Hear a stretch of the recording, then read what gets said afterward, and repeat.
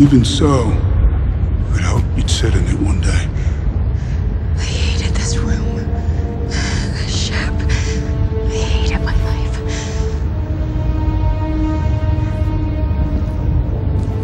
Told me that too.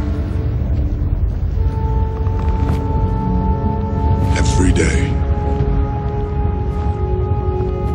For almost 20 years. I was a child when you took me. I saved you. No. No. We were happy on my home planet. Going to bed hungry, scrounging for scraps. Your planet was on the brink of collapse. I'm the one who stopped that. Do you know what's happened since then?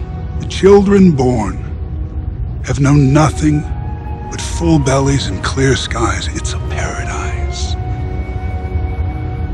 Because you murdered half the planet. A small price to pay for salvation. You're insane. Little one, it's a simple calculus. This universe is finite, its resources finite.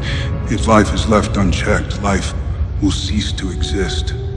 It needs correction. You don't know that! I'm the only one who knows that. At least I'm the only one with the will to act on it. For a time,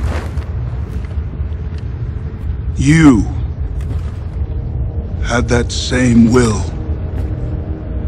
as you fought by my side, daughter. I'm not your daughter. Everything I hate about myself, he taught me.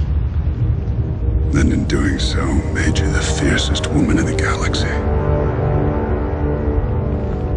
That's why I trusted you to find the Soul Stone.